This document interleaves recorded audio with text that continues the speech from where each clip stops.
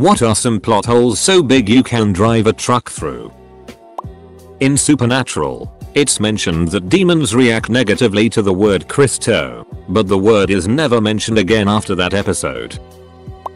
Bart said Santa's little helper didn't eat Milhouse's goldfish and that Milhouse never had a goldfish. Then why did he have the bowl, Bart? The parents deciding to each take one twin to raise on different continents and never talk to each other again. Not sure if it counts as a plot hole, but there's one scene in Spider-Man 3 that's never made any sense to me. Peter takes a small sample of the symbiote to one of his college professors so he can get a better idea of what it is. The professor looks at it under a microscope and says it's definitely alien. I wouldn't let any of this stuff touch you. That's it? Proof of alien life brought to you by one of your students and your only takeaway is don't touch it? That's ducking insane.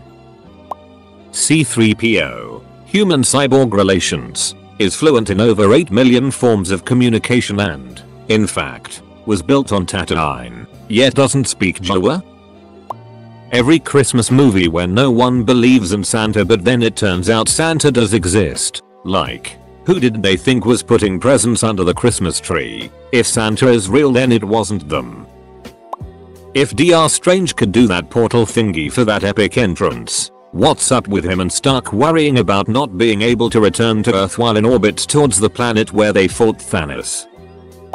I'd love to say something about Game of Thrones episode where they battle the army of the dead at Winterfell, like how they stationed the army outside the walls of the heavily armed fortress without anything to screen the approach of the dead army, or about how the artillery only had one shot before being useless. Or about how ridiculous it is to charge light cavalry straight into a mass of infantry, the dead, when they are better at ambush and harassing the flanks warfare. Or about how they wanted to draw the Night King and his dragon out when the most effective way to do that would probably be to lay waste to his army with your dragons. Or about the myriad of times a character looked to have certainly died fighting whites only for it faux cut away and then we see them fine later with no explanation. Or about how they decided to hide the women and children and the room with all the dead bodies when the enemy can raise the dead. Or about how they hired a frigging sword fighting martial arts expert to play the Night King only to never have him actually take part in single combat with anyone whatsoever. Like I said, I'd love to say something about that episode, but it was so dark I couldn't frigging see any of it, sorry. In Black Panther, when he falls into the water, he gets pulled out by a fisherman from the northern tribe. Later on the movie, the leader of the tribe says that they are all vegetarians. They are also completely isolated, don't trade. Why do they have a fisherman? In season 2 of Dexter, Rita asks Dexter how he knew how much heroin to give her ex-husband and deduces that Dexter himself is a heroin user. Dexter was top of his class in med school and is a forensics guy. I can't imagine it would be hard for a guy like that to figure it out. Shrek 2. How does a donkey duck a dragon? In Friends, Joey and Chandler watch Die Hard and refer to it as their favorite movie. In later seasons Rachel dates Paul, who is played by Bruce Willis. Despite it being their favorite movie they never thought of mentioning that Paul looked like Bruce Willis. Ocean's 11. During the blackout scene, there is mad chaos in the casino. People stealing chips and just mass hysteria. Then the team goes to steal the money during the blackout. Afterwards, the lights are back on, and as they walk out of the casino, people in the background act like nothing has happened. No hysteria. Just a normal casino with people gambling in a fun and jovial manner. In Now You See Me Too, why and how did the FBI have any jurisdiction in London? Wouldn't that be more of an Interpol thing? But character continuity, right? Snow White. Why didn't the witch just stab her after she fell asleep? Thanos destroying the stones in Endgame makes zero sense, because his logic was that he did it so that his 50/50 snap can't be undone by anyone. But the universe's population will normalize to the previous amount in just a century or so, which is nothing to Thanos, considering he is over 1,500 years old. Fun fact, Earth's population in 1920 was 1.9 billion. Today, 100 years later, it's over 7 billion. So snapping Earth's population to 50% would normalize back to over 7 billion in less than 50 years. Terminator 1. The ducking Terminator grabbed Sarah Connor by the shirt. But let's go of it. WTF was that? It's a ducking robot. As soon as it grabbed Sarah Connor's shirt, a ducking don't let go ever program should have started. In Liar, Liar, Jennifer Tilly's character gets her way in the divorce despite cheating because she lied about her age, therefore making the prenup null and void. However, this would also nullify the entire marriage, entitling her to nothing. In Threat Level Midnight, the president was a villain and in the end Michael Scarn go work for him again. WTF. Only flaw I can see in that masterpiece. Oh. When a bad guy is pushed into another bad guy and that's the two of them out of the fight. Mission Impossible 2. The guy is trying to create a cure to all flus. To do this he has to invent super duper flu. He doesn't, he invents a cure. Then they destroy the cure even though it cures all flus. WTF. If Buzz Lightyear thinks he's real and not a toy, then why is he motionless and pretending to not be alive, like all the other toys? When Andy plays with him, wouldn't he think Andy is some sort of giant alien monster? Woody might have explained to him they need to remain still or something, but we never get an explanation. Any movie where a 1960s classic car driven by an amateur outruns a modern, European, police car driven by a trained pursuit driver. Only one post on Harry Potter. Lily and James could have been their own secret keepers, thus removing Ren need to use Wormtail and give away their position to Voldemort, most likely saving the Potters' lives. Peter Pettigrew was also around for a few years while the Weasley twins had the Marauders map. He should have been visible. Ron was sleeping with a man every night and Fred and George were silent about it. Veritas Serum exists. Should have been extremely useful in uncovering who the Death Eaters were after the first fall of Voldemort. Unbreakable vows and time turners are also universe-breaking magics. Where the duck did Goldblum get a MacBook to Alien Mothership adapter? Line missing from Titanic. Bill Paxton. Hey, old lady, do you know what happened to that diamond necklace you wore that I've spent a fortune searching for? In every war movie a shell goes off 10 feet away from a soldier. He ducks and keeps running. In reality he'd be dead from the blast and shrapnel. If Mulan got sent home for underperforming, there's no way her father would have been accepted for training in his condition. He would have been sent home with honor intact.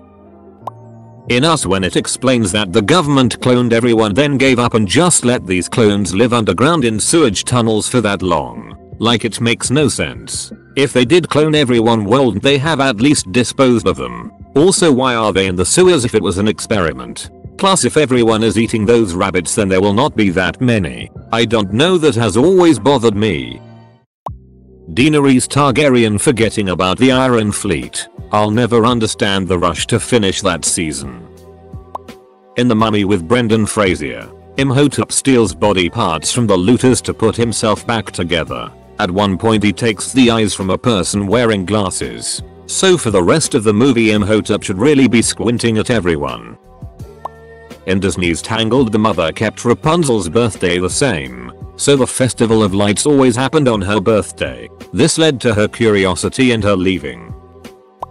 The aliens in the movie signs melted when exposed to water. Why would you try to take over a planet that is covered in 75% water and where it rains on land regularly?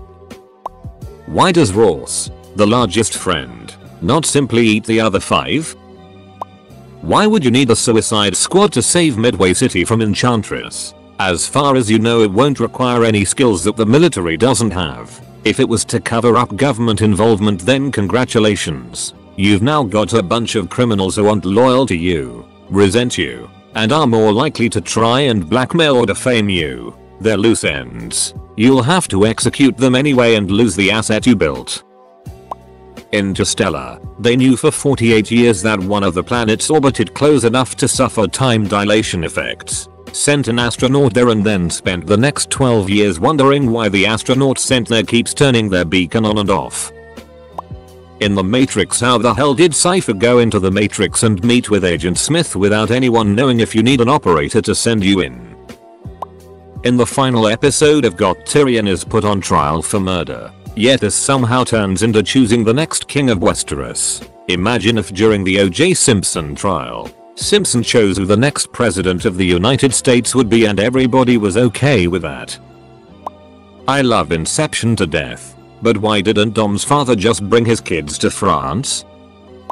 In Titanic, they spared no expense to build a ship that was unsinkable but it still sank. Would never happen, I roll.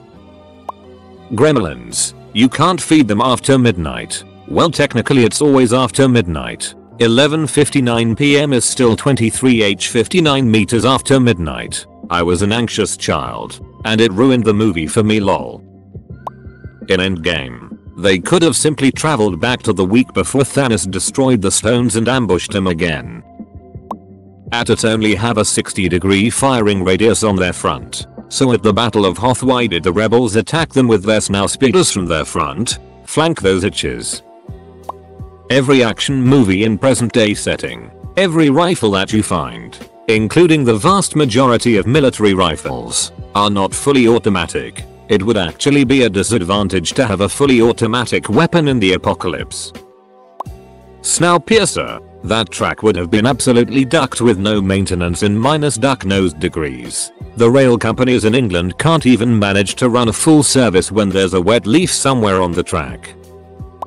In Star Trek Into Darkness, 2013, Khan turns out to be a race genetically enhanced human with blood with regenerative healing powers, which they need to save Kirk. So they have this big battle on the ground in which they need Khan alive. But they could have just used the blood from any of the 75 other cryogenically frozen superhumans they had on the ship. Why doesn't Vader sense his daughter while holding her for interrogation, yet can sense his son, her twin brother, over an entire planetary system? Edit. Spell Vader correctly. Typo. I don't know if you could consider it a plot hole, but it always bugged me the way Tommy Boy ended. Rob Lowe gets arrested but the stepmom that married Big Tom gets to go on a date with Zalunxi. She should have been arrested as well.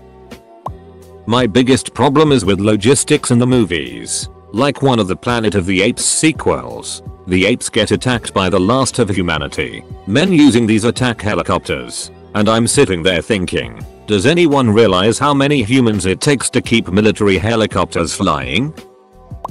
Voldemort went through so much trouble to get Harry into the Wizarding World Cup or whatever, helped him win, killed other students. Also, Harry could touch a portkey at the end of the final event. Why didn't he just turn his pillow into a portkey?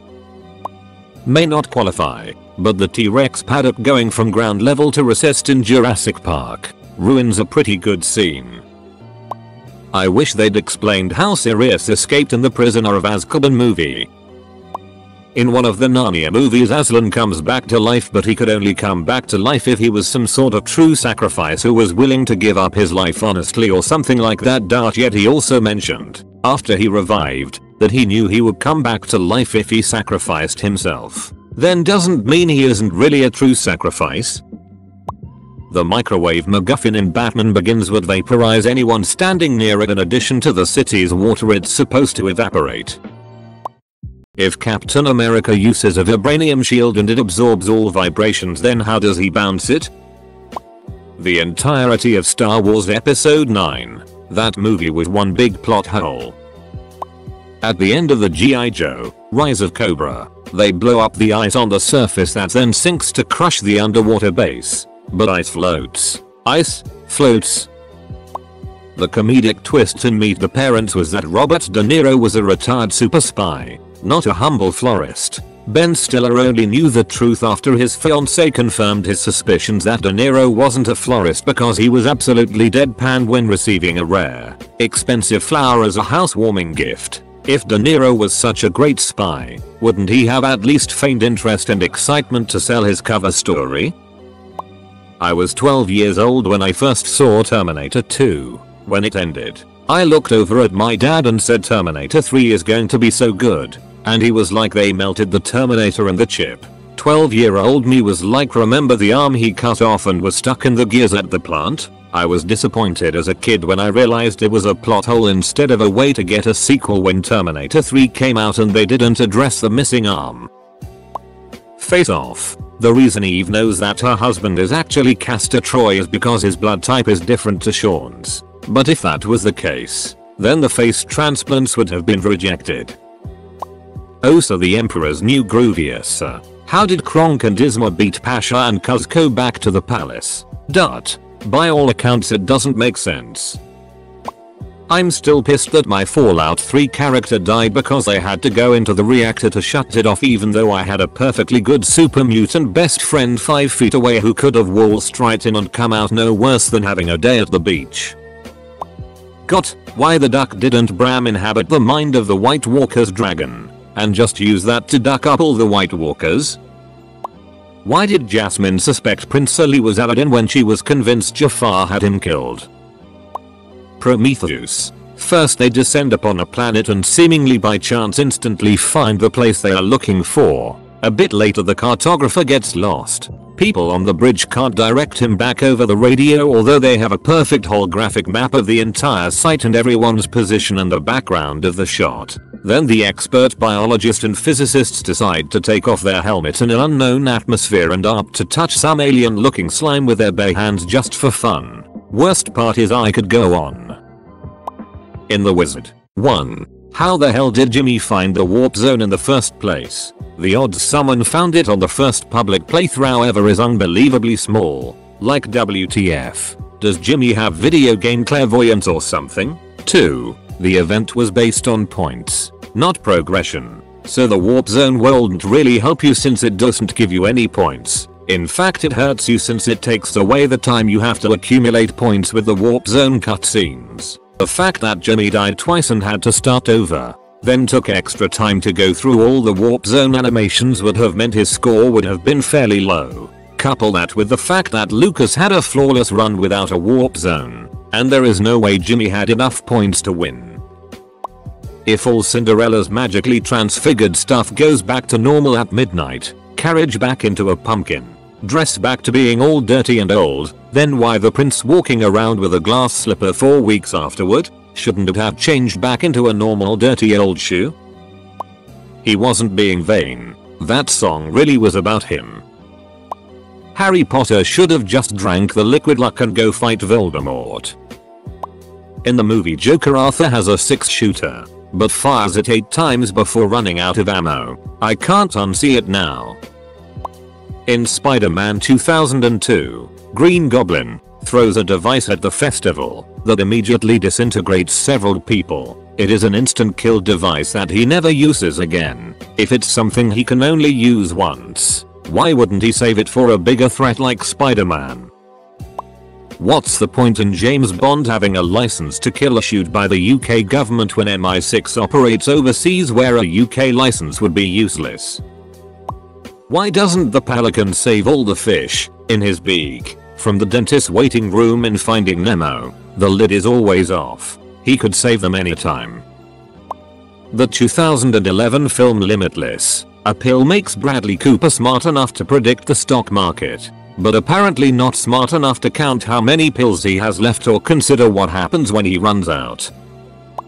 In Hannah Montana, Robbie Ray Stewart is both Hannah Montana's dad and Miley Stewart's dad. All he does is add a mustache when he is Hannah's dad, but does not change his name at all. In one episode, Robbie Ray Stewart presents Hannah an award and calls her his daughter. However, in another episode in the series, Rico calls Miley and Jackson's dad an old washed up country singer, meaning that it is common knowledge that Robbie Ray is Miley's dad. I mean, none of this show makes sense. She's just wearing a wig, but this truly grinds my gears. How did Peggy Hill grow up in Montana but live in the next county over from Hank? Harry Potter and Cursed Child is one gigantic plot hole. All of Ant-Man's powers. In the first Ant-Man movie, Pym says that when you shrink you maintain your same weight. This is all fine and good, and it explains why he can still punch people, until you realize that means Pym was carrying a 30-ton tank in his pocket the entire movie. Like, what the heck? And you can't even say that it's only the suit that maintains weight, because in Endgame there's a scene where Scott grows and then punches one that Shatori wails straight into the ground. I understand why they said it maintains weight, but just make them escape the building without a tank. It's like they wanted there to be a plot hole. If anyone has an explanation for this, I would love to hear it. Why didn't they live by the waterfall? I don't understand the science behind zombies. Sure, I can go along with the dead waking up eating others for sustenance. But why don't they dry out? Why don't the characters move to the Arctic where the dead would freeze, or the desert where they would dry out? Why can't they outrun them? Why do they always twist their ankle while running away? The zombies at the very least should dry out and reanimate when it rains, and surely due to evolution the only people left would have really robust ankles that don't easily sprain, as they would be more likely to survive. In the Book of Mormon, most of the huge battles fought between Nephites and Lamanites have soldiers on horseback. This is all despite the fact that there were no horses in the Americas until the colonizers brought them over hundreds of years after the end of the Book of Mormon. Charlie's Angels too. They knocked a helicopter off of a high-up bridge, then jumped off the bridge, caught up to the helicopter in free fall, and flew it away. Obi-Wan wants to hide Luke Skywalker from his father, so he gives him to his uncle and aunt in their home planet without changing his name, and he himself lives near the kid while not changing his own surname. Cars. How do they have babies? What makes a car female or male? They have boys and girls bathrooms. Why doesn't R2 tell Luke about Anakin or Leia? Same goes for Yoda and R2 not recognizing each other, and Vader not sensing Leia when she's right in front of him. The new haunting of Bly Manor. How the ghost never killed the parents who lived in the very room she haunted for decades or centuries, killing everyone else in her path but them. So correct me if I'm wrong, but my fiance registered sign and I watched the original Hellraiser last night. So spoilers ahead. Anyways, towards the end of the movie, after Kirsty makes good on a deal with Pinhead to hand over Frank, they almost immediately turn on her and try to take her down as well. She of course sends them away via the lament configuration. Just confused me. Maybe I missed something, but it just seemed like a dumb plot point with no explanation other than Ra were the bad guys. Throughout Naruto's early life, he was treated like it. No one wants to be around him. Later in the storyline, in order to give him a lineage that can equal to Sasuke, they created an Uzumaki clan that is closely related to the Senju clan, and a father who was the previous Hokage. I'm not sure if anyone remembers, but the host of the tailed beast are the village's secret weapon, and they just let Naruto roam around and almost got killed at the end of episode 1. In Futurama, there's an episode where Fry pays an ungodly sum for the last can of anchovies on Earth. But in a later episode, the one where they all go fishing, they had a large bucket of anchovies they were using as bait. I know this comment will never be seen, but it's good to get that off my chest. Using the Marauders map, Fred and George see Ron sharing a bed with a man named Peter every single night.